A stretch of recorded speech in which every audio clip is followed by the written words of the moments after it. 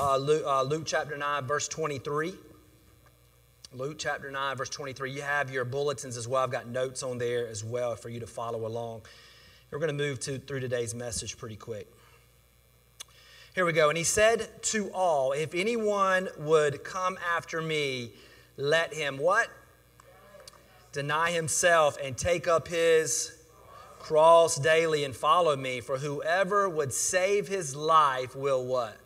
Lose it. And whoever loses his life for my sake will save it. For what does it profit a man if he gains the whole world and loses or forfeits himself or his soul, right? That's a powerful, powerful verse that's stuck with me. For whoever is ashamed of me and of my words, of him will the Son of Man be ashamed when he comes in glory and the glory of the Father and of the holy angels.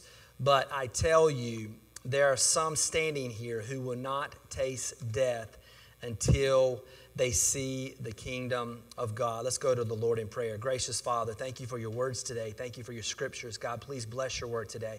I pray, Lord, that it will change the way we think.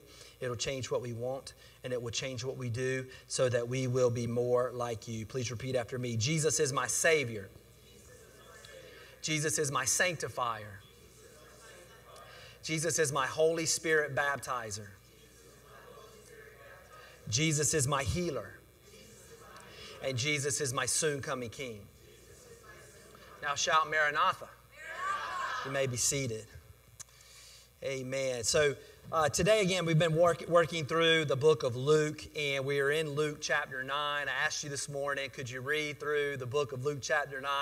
And I bet you thought it was just going to be a few verses, didn't you? It's a big chapter, isn't it? And there's a lot going on in Luke chapter 9. In fact, I think if you only had Luke chapter 9 to live off of, you could probably live off of that because the gospel's in there and there's a lot in there for your life and living for God. And just a note about that, I've been to places in the world, I know Amar and Pilar here, where they only have certain books of the Bible. In fact, some places only have certain pages of the Bible because the Bible is illegal, right, in those places, or they just don't have access to Scripture. There are real places, many places in the world where that is the case. And so they are living just off of a book of the Bible. And when they find out that maybe another tribe or another location has another book of the Bible, they all get together and share. They memorize these books of the Bible because they are so precious to them. And I even heard one story where a minister says in one country of the world that when pastors or church planters or church leaders get arrested for preaching the gospel, that they're sad because they have to leave their family and their congregation, but there's also a little bit of excitement because they realize when they go to jail, they'll meet up with other pastors and other leaders who may have memorized other books of the Bible that they've never had access to. And so they so in some places of the world, they measure one's knowledge of ministry not by how many degrees they have or how many Bible colleges they've been to, but by how many times they've been to jail, right? Because that's where they get. True story. That's the reality in many places of the world today. In fact, one of the largest, most populated countries of the world. But today we're going to ask some simple questions. Today, again, this is Christianity 101. So if you're new to the faith, good for you. This is basic Christianity. If you've been in the faith a long time, it's good to take a step back, isn't it? To review some of the basics, and that is what we're going to deal with. A lot of it. We're going to ask. The first question is, what is following Jesus? What does it look like? The question is, we need to first find out, who do we follow? Who do we follow? And I'm not going to, of course, it takes your entire faith, your entire Christian life to answer this question, doesn't it, right? Because you're learning more and more about your God and your Savior every step you take in your Christian faith. But there's a lot in chapter 9 that teaches about who we follow. The first thing we need to know about who we follow is that He is our Savior. Everybody say, Jesus is my Savior. Verse 24 tells us that, doesn't it? It says, for whoever would save his life will lose it, but whoever loses his life for my sake will save it. Jesus is saying right there, I am your Savior. I am the one who can save you. The rest of chapter 9 also talks a lot about who Jesus is. Verse 1, we preached on it last week, but it talks about Jesus as the one who has authority over what? Demons and what else? He has authority over demons and disease, right? He's the one who's greater than any demon or disease. Are you afraid of evil things? Are you afraid of a disease? Well, you don't need to be. Why? Because if Jesus is in your heart, you have authority in Christ over evil and over diseases. Another thing we need to know about Jesus that we see in Luke chapter 9, you guys get ready. We're going on a roller coaster right now. We're working through Luke 9. Hang in there. Verse 17 is one of my favorite stories of the Bible, the feeding of the what? 5,000, right? The feeding of the 5,000, where Jesus feeds at least 5,000. Of course, there's children and women there, so it's more than 5,000. But here we see Jesus as the one who gives endless and overabundant supply of all that we need. Here's a guy saying, listen, I know what you need. He knew those 5,000, they needed to eat, right? He says, listen, I am the one who supplies your every need. Guess what, church? The one that we're following, if you're following Jesus, not only is he the one that gives you authority over disease and demons, but he also gives you everything you could ever need. I wouldn't say want, right? Because there's certain things I don't really need, that I want, right? But he is the one that will supply for your every need. If you're lacking something, if something's missing, stop going there, stop complaining, stop blaming. Go to the God, your Savior, Jesus Christ, who is the one who can supply your every need. According to Peter's confession in verse 20, look at that with me. Peter, when asked, who do you say that I am? What did Peter say? He says, you are the Christ, the Christ of God, right? Well, there's this story appears in Matthew as well. And in Matthew 16:16, let me read that text to you. It says, Simon Peter replied, you are the Christ, the Son of the living God. And listen to what Jesus said. Jesus answered him, blessed are you, Simon Bar-Jonah, for flesh and blood has not revealed this to you, but my Father who is in heaven. This is one of the first instances in Scripture where we see someone making a confession of faith. And Jesus is saying, listen, you didn't come to that knowledge on your own. There's no way you figure that out in yourself, right?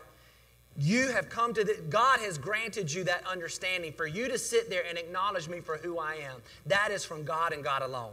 Well, guess what, church? You are here today and you've declared Jesus as your Savior. You've been baptized in water. You've surrendered your life to God. Guess what? You didn't come to that knowledge on your own. God gave you that knowledge. God looked at your life and He knew you would handle that knowledge correctly, and God revealed that to you. He is Christ, the Son of God. Who else are we following? Not only are we following the one that gives us victory over demons, diseases, the one that gives us an endless and abundant supply, the one who is Christ, the Son of the living God. But in verse 22, he says, he is the Son of Man who would die and resurrect to life in 3 days. Look at that verse. It says, the Son of Man must suffer many things and be rejected by the elders and chief priests and scribes and be killed, and on the third day be raised. He is the Son of Man. To you, maybe that doesn't mean a lot to you, but if you were a Jew and you were living in that day and you were looking for the great Messiah, Jesus is saying, I am that Messiah.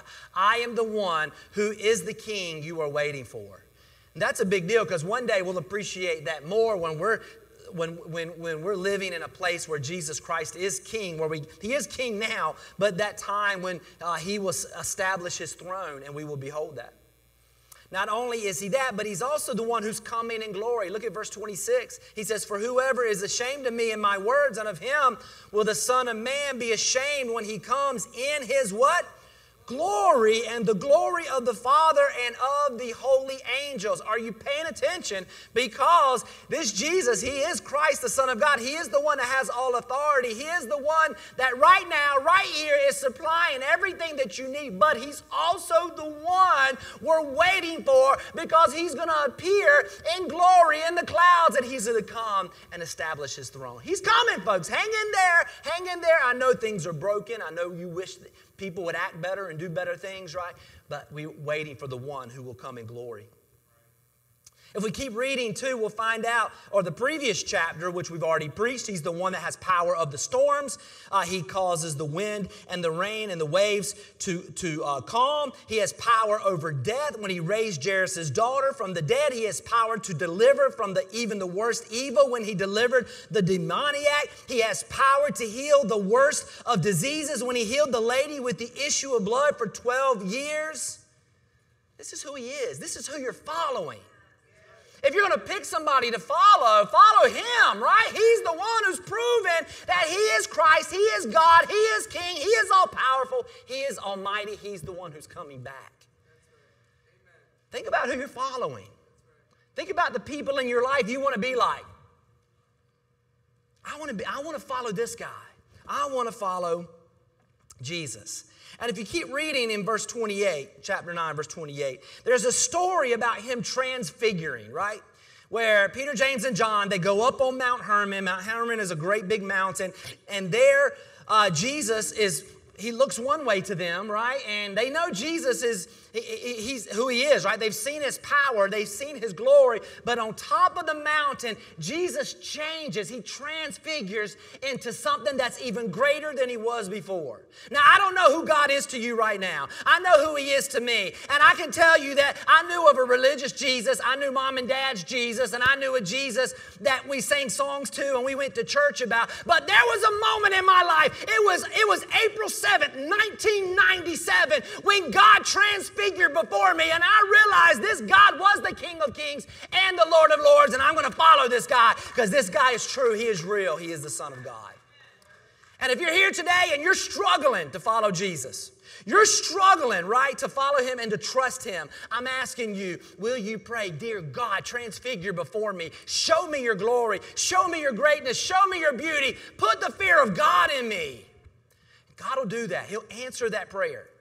He'll answer. He's still transfiguring before me. He's still revealing new things about Him that I didn't know before. If you're stuck in your faith, if your faith is boring, if Jesus is the same to you as He was 5 years ago, you better climb up that mountain. You better get close to God, because He wants to show you a new side of His glory. That's a sermon of its own right there, isn't it? What does following then look like? We know who we're following.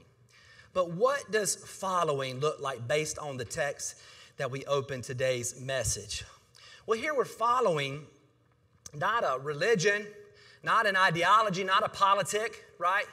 Not morality or an ethic, right? No, what Jesus is saying here is follow me. Follow a person. A me is a personal pronoun. He identifies as a me, right? He identifies as a he, him. I know it's not funny to joke with, is it? He said, no, He's a person. He identifies with a personal pronoun, and He is saying, hey, listen, follow me. When Jesus is saying follow, we are following a person. We are having an active, personal relationship with Jesus Christ. A real being, a real personable being. And it's not a buddy relationship. Please deal with me when I start talking about this, treating this Jesus as He's my buddy Jesus. Now, I know there's a text, right? It talks about, He's a friend, right? I get that. He does. God desires. Not my buddy. He's my God. He's my Lord. He's my King, right? Right? He's somebody that behold double kind of relationship. Hey, Jesus, listen, I know your number. Right? I want to daily walk and talk with Jesus. Number one, relationship.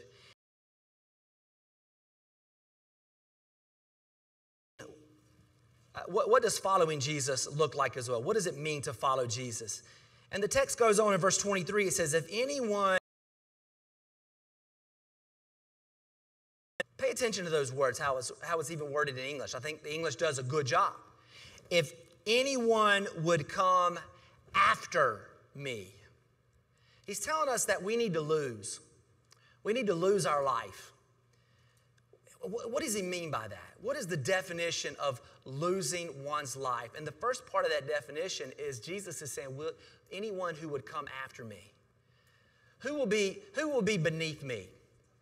Who will be second place, right? Who will make me first place? Who will take the other relationships and put them behind me? Who will make me first in their life?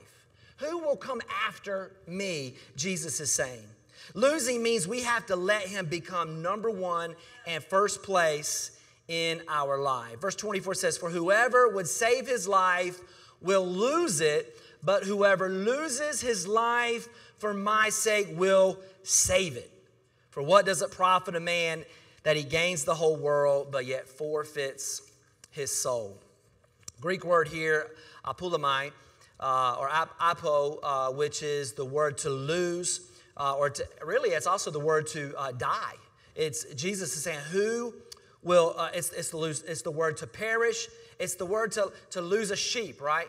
If you were to lose something. So in the English, it lines up really well within the Greek. But really what Jesus is trying to say is that who will allow their life in this world to lose everything that you have and say, I forfeit it all. I think one of the songs we sang this morning talked about that, didn't it? I would give it all to you, God. I just want Jesus. I just want Jesus. You can have all the rest of it. You can have the money. You can have the property. You can have my dreams. I lose it all for you, God. And that's the type of relationship that God is asking for each. And that's what following, that's the definition of following, is saying, Lord, I lose my life in order to gain yours. Romans chapter 6, verse 11, a popular baptism scripture. So you also must consider yourselves dead to sin and alive to God in Christ Jesus. That's what it means to be saved. I'm dead to sin. I'm dead to all these dreams and things that I wanted for me, myself, and I. Everything that was going to make me look good, feel good, and better than everybody else. That's the way I used to live. But when I got saved, now it's everything about what makes him look good. Whatever brings glory to him, right? Whatever exalts Jesus. That's now the life. I lost the old life, and the new life I'm living for him. And listen, it's a losing. It's not just a one-time thing. That happened, right? On April 7th, 1997, I lost it, right? I did. I said it was a moment I had with God. And I'm like, you know what? This is worth it. This is worth dying for, right? Losing my life for. This guy, Jesus Christ. But on that day, I was still holding on to a lot of stuff, right? I mean, I thought it and I desired it, but I was saying, well, you know what? I still kind of like doing my own thing. I like having my own relationships. But it's a process. It's a daily what? Dying. And I'm a lot more dead today than I was 10, 15 years ago. I'm a lot more dead today even than I was a year ago. That's a daily walk, a daily surrendering and sacrificing to the Lord. But it gets me to the third point here. And this is the part that applies the most to our life. How then do we follow Christ? If we know who we're following and we know what it means to follow, then what's the how? How do I follow Jesus? Because I want to get it right. Are you there with me? Do you want to get it right? Do you truly want to follow God? Right? If you're here because you want to be a good church member, you're in the wrong place. If you're here because you want to be religious, you're in the wrong place. You're not going to get good church member messages. You're not going to get good religious messages, right? You are going to get messages on what it means to follow Jesus Christ. And that is what I want to get right, because if I'm following Jesus, he's going to lead me to eternal life. If I'm following religion or even church, that could lead me right off the cliff. I want to follow Jesus, and I want to get it right. And Jesus answers that question specifically. He nails it down. He says, this is what it means to follow me. He says, and he said to all, verse 23, if anyone would come after me, let him what? Deny himself and take up his cross daily and follow me. Deny himself, take up his cross daily, and follow me. Let's talk about denying oneself. And almost every translation uses that term, denying oneself, right? That is across the board, universal, except for one translation that I never use. I don't even like using this translation just because it's, my kids say cringy. It's a little cringy, right? Sometimes, right? And it says this, though, but I kind of like it. I like what it has to say. It's the New Living Translation. If you're using the New Living Translation, I'm sorry. I didn't mean to belittle you in no way. It's a good translation. But the New Living Translation says, give up your own way. I kind of like that. Deny yourself. Give up your own way. Because I was on my own way. I was doing my own thing. I was living my own life, right? I was making the decisions. I was doing whatever I felt like doing. I was doing what everybody else was doing. I was living my own way until Jesus came into my life. And even when Jesus came into my life, I was still trying to do my own thing, right? But somebody was bothering me. Somebody was saying, no, Chris, it's the wrong way. You're doing the wrong thing. You need to do it this way. You need to turn around. You need to go in a different direction. And that's what denying oneself is. It's giving up on our own way. The Amplified Version says to set aside one's selfish interest. Contemporary Version also says to forget about yourself. Now, I know what you're thinking. You're listening to this. Chris, that sounds extreme Christianity. That doesn't sound like what I said yes to, right? That doesn't sound like what I hear when I look on TV, when I'm hearing those preachers. What you're telling me is I need to give it all up. And that's what Jesus is saying. I'm just giving you his words. That's what are you willing to deny yourself, to give up on your own way to follow Jesus? That's the question each of us have to ask ourselves. The literal Greek here, says to disown yourself. Disown yourself. That's tough. Jesus made a lot of mouths drop when he said these scriptures. Like, we're reading it now, and we're like, oh, we've heard this already. We've already heard messages preached on this. But can you imagine hearing that for the first time? Are you serious, Jesus? I have to give up everything. I have to disown myself. I have to give up on my own way. I have to deny myself. I have to lose. I have to die. Jesus is like, yeah, that's it. That's tough stuff. This means I need to lose all rights to my life at this point. I don't have a right to get upset. I don't have a right to get revenge. I don't have a right to hold a grudge. I don't have a right to talk about how I want to. I don't have the right to talk about others the way I want to. I don't have a right to walk the way I want to. I don't have a right to befriend who I want to. I don't have a right to entertain myself the way I want to. I don't have a right to make as much money as I want to. I have to disown myself. Now I have to do it his way. I have to follow his plan. I have to give up on my own way. Woo! Hey, I'm just as shocked as you guys are. I didn't want to preach this. I really, really didn't. Oh, boy, I'm glad I did. Because I need to be reminded. It's not about Chris. It's not about everything I want, everything that makes me feel good, look good, and better than everybody else. I have to check my life to this text. I have to submit myself to these scriptures. Lord, is there any way in me that I still own? Come on, church. That's a prayer. Lord, is there anything in my life that I still own? Oh, God, search me. Is there something I'm holding on to? And I'm saying, God, you can have all that, but this, Lord, I'm going to hold on to it just for a little while longer because it makes me feel good. It makes me look good. It makes me better than everybody else. Oh, Lord, I've given you so much. Why do you want this too? And God is saying, I want that too, Chris. I want that too.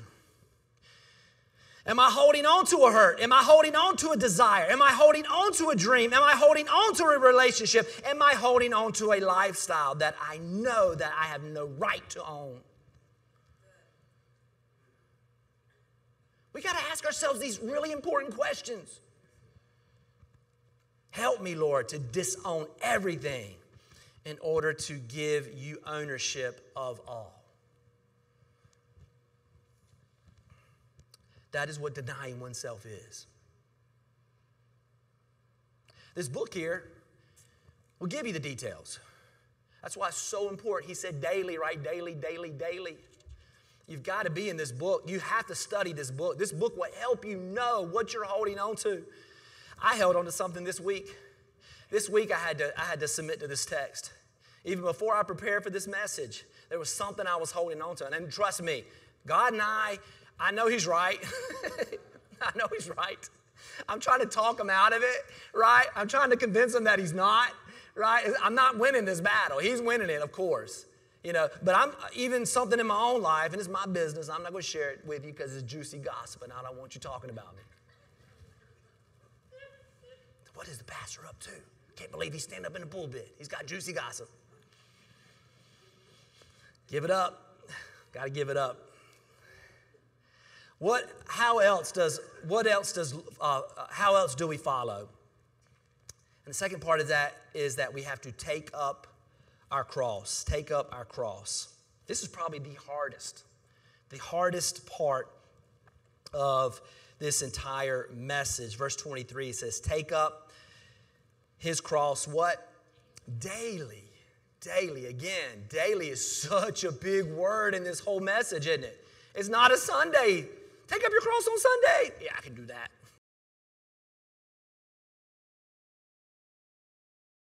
Jesus is saying, no, you got to take up your cross daily.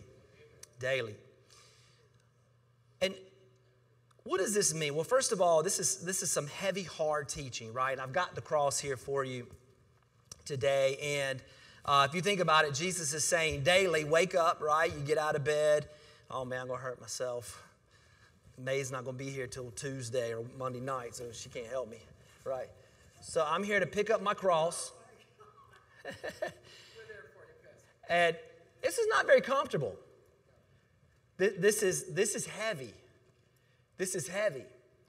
And especially, they don't even know how heavy it is until Jesus will eventually die on this thing, right? And then they'll be reminded of what He was talking about when their sins were on that cross, right? That Jesus had to pay the penalty for their sins. And so not only is it heavy physically, it's heavy spiritually. It's heavy emotionally, because I realize, right, that I can't do this on my own. I need God's help, and that I'm in this battle with myself, and I'm not going to overcome sin by just trying to fix it myself through religious efforts or means. The only way I can fix my sin is if I take up my cross daily, right? If I get up tomorrow, I'm like, you know what? I don't need the cross of Jesus in my life. I can do this on my own. Then I'm only going to wreck my life. But I have to pick up every day. I've got to pray that prayer that I asked you to pray, right? Lord, search my heart. Is there anything offensive in me? Have I said anything, done anything, thought anything, desired something that was offensive towards you, right? And so it's heavy spiritually. It's heavy emotionally. It's heavy physically, right? It is not hard every single day to open up your text and let God's Word search your heart and reveal things to you that maybe you don't want to know about yourself, or to tell you that, you know what, you don't have any right to feel that way towards that person, or you know what, that relationship is not good for you, or maybe God's Word is saying, you know what, I've got another plan for your finances. And so it's a heavy cross to bear in your life, but God is saying, listen, this is how you follow me. Not only do you make me first, not only do you deny yourself, but you got to carry this cross everywhere you go. But you know what else about this cross?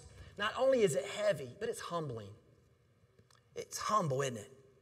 Because when you're carrying this, you can't go to certain places that everybody else is going to. You can't live their life, can you? Because if you show up at a party with this thing on your shoulders, they're going to look at you and laugh you out and tell you to go home. You can't have certain relationships. People are going to ridicule you. They're going to say, why are you carrying that cross? Life is easier when you just let that thing go, when you live the way we live. We have so much more fun. And it's humbling. You can't have the relationships you used to have. Your life is very different. Not only is it hard, but it's humbling. But Jesus says, if you take up this cross and follow me, then you will save your life. You will save your life. It brings me to a story I once heard, probably very early in my faith. And I'm probably going to tell that you probably have heard this illustration before. And let me just make one more thing, and I talked about it a little bit earlier in the message. You carry this around, people will attack you. People will attack you. They will attack you. They will call you all kinds of names. They will try to shut you up. They will try to put you in prison. People every single day around the world are dying and going to prison and being attacked. Their characters being attacked. Their families are being attacked because they carry this thing around. Now, is God with them? Absolutely. Is God protecting them in certain ways? Absolutely. Are they going to go and live eternally in heaven? Absolutely. The attackers, are they going to go to heaven? Some might, but most of them will not. So we will get the last, I shouldn't say laugh because that's very insensitive, but in reality, they'll wish they had not attacked. But here's a story I want to kind of leave you with. It's a story that I heard when I was very young in the faith about following Jesus and carrying the cross. I hope I get it right. Some of you have heard this story before, and you're going to say, Chris, you got it right. I couldn't find it anywhere online.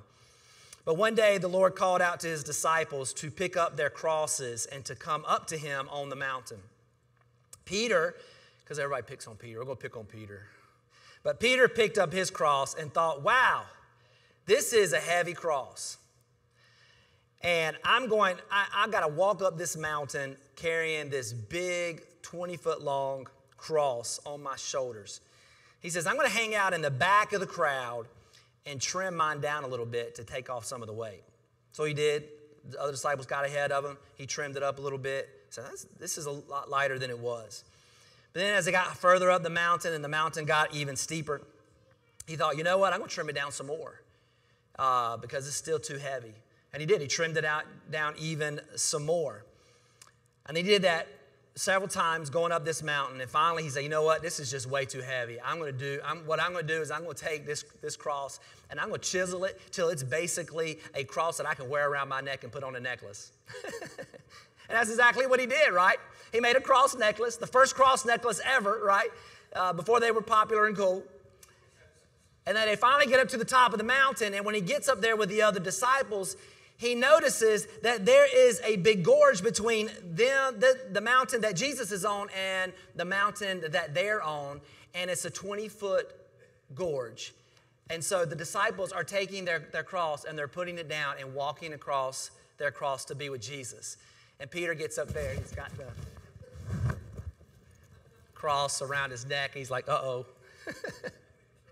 Uh-oh, this cross around my necklace is not going to get me to heaven, right? And I don't know, as a kid, that really stuck with me because I thought, man, I wore a cross around my neck for so long thinking, you know what, look how religious I am. Everybody knows I'm a believer. I wear a cross around my neck thinking that Jesus in heaven is looking down. Oh, I'm so proud of my son. He's wearing a cross that represents who I am when all along that isn't the cross that Jesus wanted me to wear in my life, right? Jesus wanted me to take up that cross. He wanted me every single day to walk in his shoes, to suffer with him, to deny myself, to live his life, to follow him, to put him first in my life, to lose myself, to deny myself, to take up my cross, right? To disown myself. And that's the life he's calling each and every one of us. Now, I don't want to say I'm getting better at it. It's still as hard as it ever was. But you know what? I'm finding out as I do get older in Jesus that I can trust him more and more because, again, he is the one that's greater than any disease or demon. He is the one that's the King of Kings and coming back in glory. He is the one that has given me joy and given me peace. He is my comforter. I can trust him more, and I'm learning each day more and more that I can carry my cross. I can disown myself and lose, and God has been faithful, and God has helped me so much. It is impossible to do on your own, but it's not impossible for God. It's not impossible for God. I want to close out this morning. And again, I know this is basic Christianity. I know each and every one of us have heard messages like this numerous times. But some of you, this may be the first time you're hearing this. Some of you may have said, Pastor, I didn't realize that God was really asking for everything. I remember when I was in college and I was confused about, salvation is free. What does that really mean? And I remember my professor saying, salvation is free, but it's not cheap. Salvation is free, but it's not cheap because it costs you your life. It's free, absolutely. You don't have to do any religious thing, or you don't have to do any certain religious rituals, or you don't You have to give God your life. Surrender your life to God. I thought, wow. Did I do that? Am I doing that? So many people miss it, folks.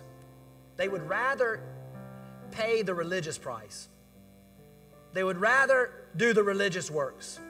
They'd rather say, okay, I went to church on Sunday. Okay, I did this religious thing. Okay, I didn't. Wait. And it's all about, hey, and at least I'm not as bad as this guy. And that's what they're hoping will get them into heaven. But Jesus is saying, no. The only way you can get to heaven. I'll leave at the very end of the text. Another way we follow Jesus is to not be ashamed. Nobody's ashamed, right? Nobody's ashamed of Jesus in this room. I hope not. But who are you when you leave this room? Who are you? I have to ask myself that sometimes. Sometimes I just want nobody to find out that I'm a believer and follower of Jesus. But His word says, for whoever is ashamed of me and my words, of him the Son of Man will be ashamed when He comes in His glory and the glory of the Father and of His holy angels. Again, basic Christianity. Have I disowned everything? Am I not ashamed of Christ in my life? Am I carrying my cross daily? Father, in the name of Jesus, Lord,